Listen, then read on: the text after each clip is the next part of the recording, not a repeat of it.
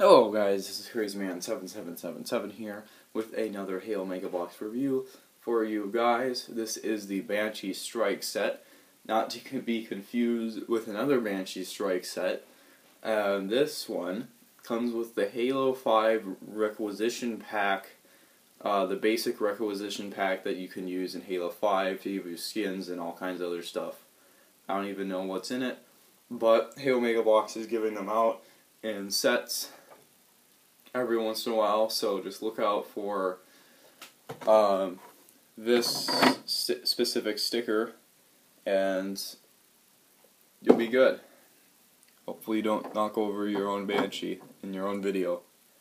So this specific set isn't really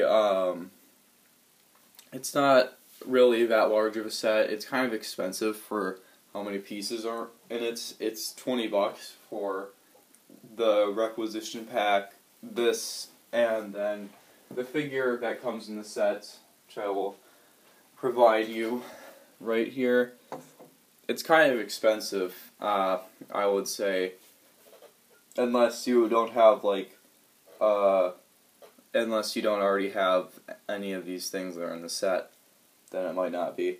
Like, I bought this set twice now, because whenever there's a Halo Mega Bloks Banshee that comes out, you always have to buy two, otherwise you are usually going to be very disappointed with yourself, because you did not buy two.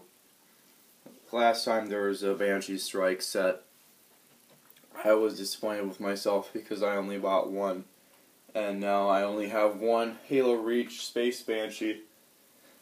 Well, I have two Halo Wars Banshees and two Halo 5 Banshees. And, of course, Halo 5 Banshee that I refer to is this one. And it actually is a little bit different than last Banshees that we've seen. It's a little bit more chunky and less angular.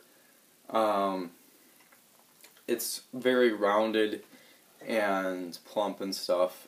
Kind of weird descriptions for a Banshee, I know, but that's really the way it looks.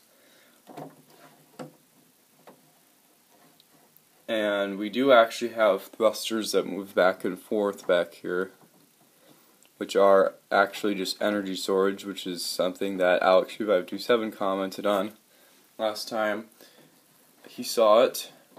And then these both move up and down. Not going to mess with both of them at the same time. Light screwed up.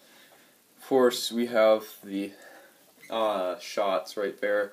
There doesn't really seem to be an area designated to Banshee bombs. I'm kind of interested in that.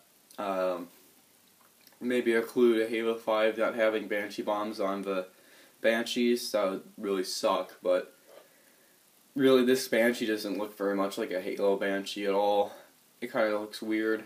It doesn't quite look like a Banshee, which is of course what Halo 5 is apparently all about. Things that don't look like Halo, but 343 says that they're Halo. It's my favorite. And of course we have the Superposable Elite. Superposable Elite, I've already pretty much gone over whatever you guys need to know about that. And the first video that I got, Superposable Elite.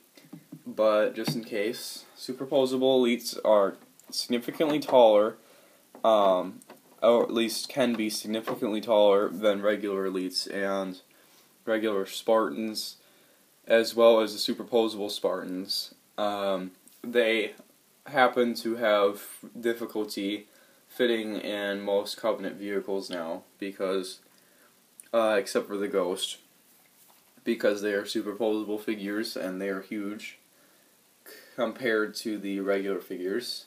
They do have a peg in the back of them to put your weapons, even though I've literally never used that peg on Elites. This particular one comes with a needler, and that is a Halo Reach needler, of course, because Halo Reach had the best and coolest needler, but Halo 5 decided to steal it, just like Halo 4 decided to steal it. And of course this is a Storm Elite Miner, I believe. There is like no difference in Halo 4 between the elites, except for their color, and they don't act any different, so there's not really any point of giving a crap, but if you really do give a crap, this is probably going to be either a minor or something else. I thought blue was a minor, but I have no idea. Halo 4 is just confusing. There's not really much going on with this figure, pretty much. And then, look at, and so there's a little stand. This is kind of a tricky stand. You stick it in this area right here, and you just let it sit on there. It actually works pretty well, but it does kind of slide around if you don't do it right. Alright, and then we have these things. I don't even know what these are. These just look really stupid, and I really hope that they're not in the Halo 5.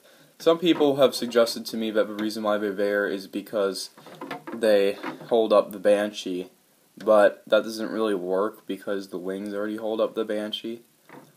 I don't really understand those at all. Then of course we have the inside of the vehicle, which is fairly nice. Little steering mechanisms, all that good stuff. That's pretty much it. So, this set, I'm going to give like a 3 out of 5 because it doesn't really deserve to be out of a 10 because it really isn't that big of a set. This set really is just like only a little bit more pieces than a Mongoose set, and I counted that out. It's kind of annoying.